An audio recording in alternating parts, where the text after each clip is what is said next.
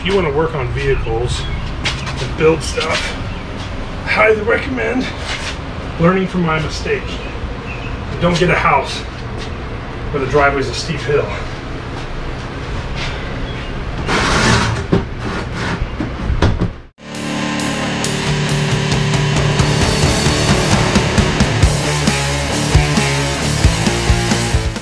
As you can see, there's quite an angle from where my shock mounts to my axle and where it mounts to the frame. When I measured it out, I guess in my head where it was at was a little bit further, but now that everything's kind of set up and sitting here, I'm not super happy with the positioning of that. So what I'm thinking I'm going to do is I'm going to cut off this cross member, since the shock mounts are already welded to it and they're really where I want them to be lined up and stuff. And I'm literally just going to move this cross member forward.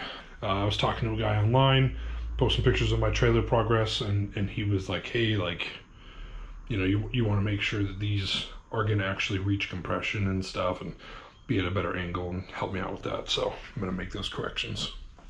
But that'll also kind of even out the gap, so that there's not like this short gap here, big gap here, and then a small gap up there. It'll kind of balance it out a little bit there. So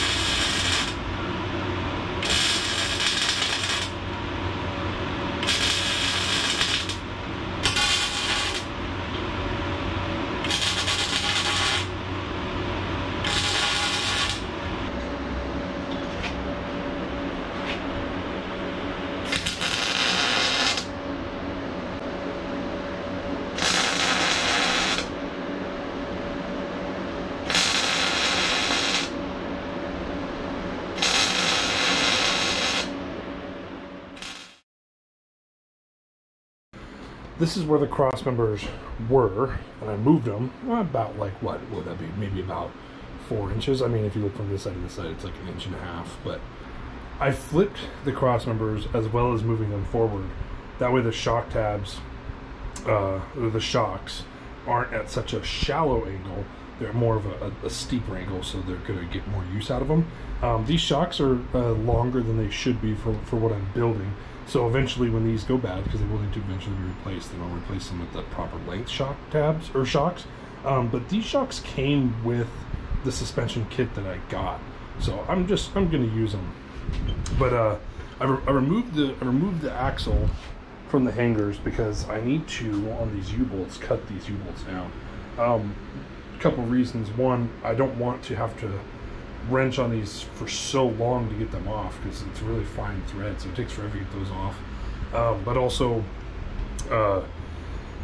with it being an oversprung and the U-bolt's facing up, there's not a whole lot of space, right? If you look at the parallel here, before these will smash up into the frame. So I want to just kind of lower those down a bit, and then, you know, as the axle pushes up under articulation, it might still hit the frame, that's fine, but it's not going to hit it as soon. Really what I should do is I should get some sort of urethane bump stop that I put on the frame or something like that, and maybe something to add to it later, but I need to kind of, I don't know, not top of my priority list right now. So I'm going to remove these U-bolts. I'm going to mark them and remove them, and I'm going cut them down to length. And then, as you can see there, I have the rest of my steel that I'm going to need to build the rest of it. I have a little bit of change in plans here. I've been trying to figure out how I'm going to make this into a sealed box, right? And I've kind of just decided that I'm not going to do it because then I'd have to make access doors and stuff, and I just don't really have the means to do that. It's something I do want to do, but I just don't see. It's just going to create so much extra work, and we're already into July, and I'm still just working on the frame of this little project. So, and I'm just going to build. It's still going to be kind of tall, but I'm just going to build walls off the top of the frame.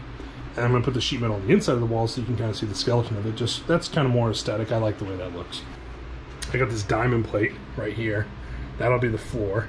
And then all of this work will be, this was supposed to be the roof, the top. But since I'm not going to be building a top for it, I don't know. This will get used for something, I don't know.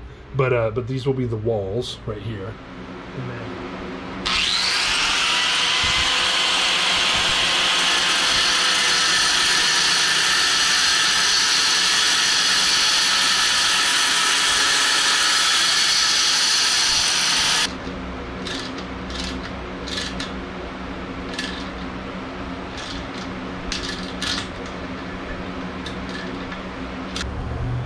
gotta go get another U-bolt, probably grab a couple just in case.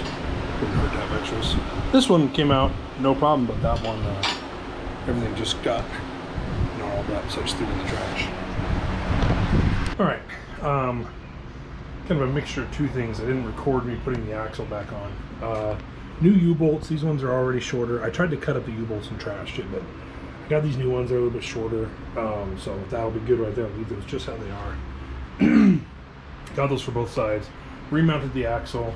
There's the shocks, so you can kind of see that the shocks are actually at like a steeper angle now, so they'll actually do a little bit more good on there. Still need to tighten all these bolts down, but it's mounted back up there and getting there ready.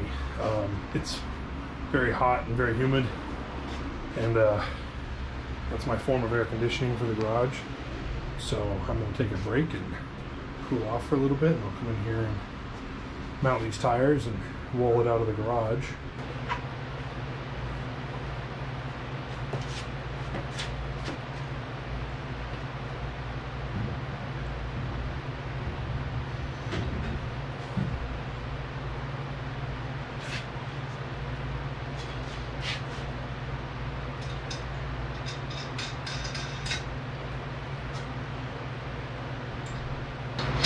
So I got these 1.5-inch spacers to get the tires out away from the frame. I had to say that I was concerned that they were too big, too wide. Now that they're on there, I'm seeing the gap between the sidewall and the frame of the trailer. It's definitely going to clear all these little bolt heads sticking out. I'm pretty happy with it.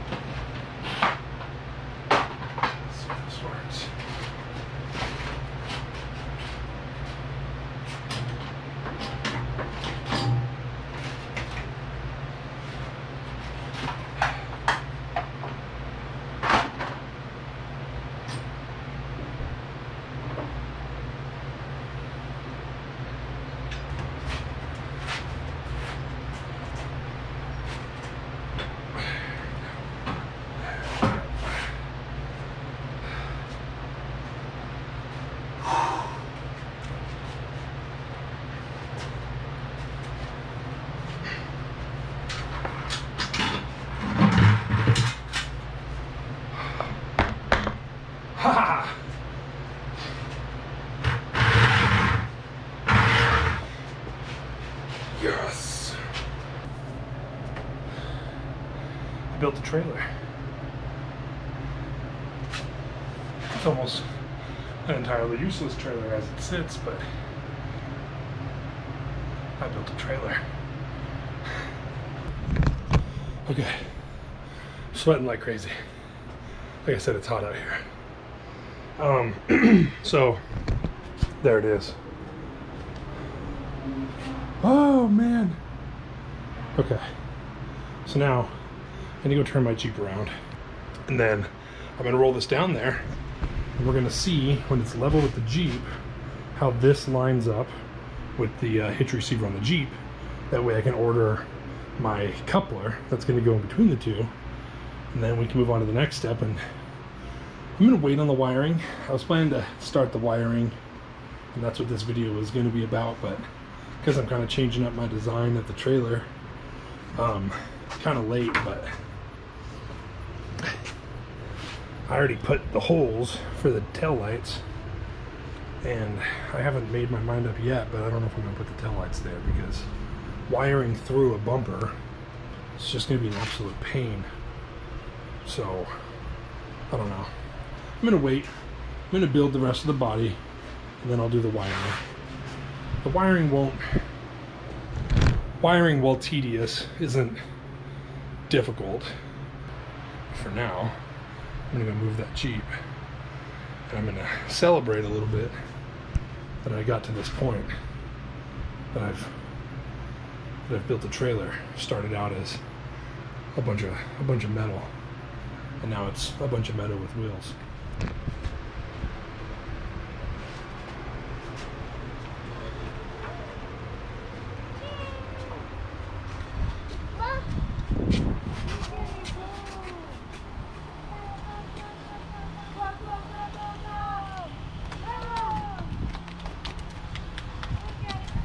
So I need to see how it lines up to the back of the Jeep, so I can order the coupler for it that'll connect the two.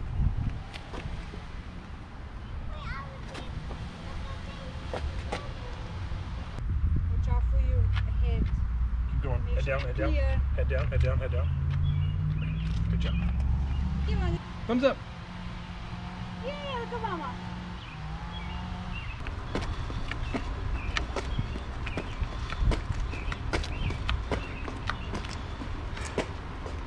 If you want to work on vehicles and build stuff, I highly recommend learning from my mistake. And don't get a house where the driveway's a steep hill.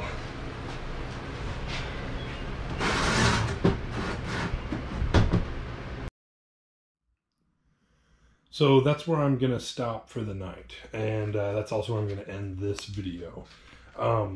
I don't want to move on. I mean, the next part's going to be building up the body, like the box. I don't want to kind of move on to the next step because I want that to be its own video. So frame's complete, axle's complete, everything's mounted, and it's on its own wheels. So made some good progress. Once again, thanks for watching. If you're still hanging in there, I know it's been a lot of videos just about the frame and building the frame, but that really is, I feel like, the biggest part of this, because the frame is definitely the most important part of this. I mean, everything else is built off of that, literally. So yeah, so now I already lined it up with the Jeep, and now it's time to order the coupler that's going to go between this and the Jeep, and then also doing the wiring and stuff like that. I'm probably going to do the wiring last, so that everything is in its place and it's good to go, and then paint it up. So yeah, this is good progress. So we're ready to move on to the next step.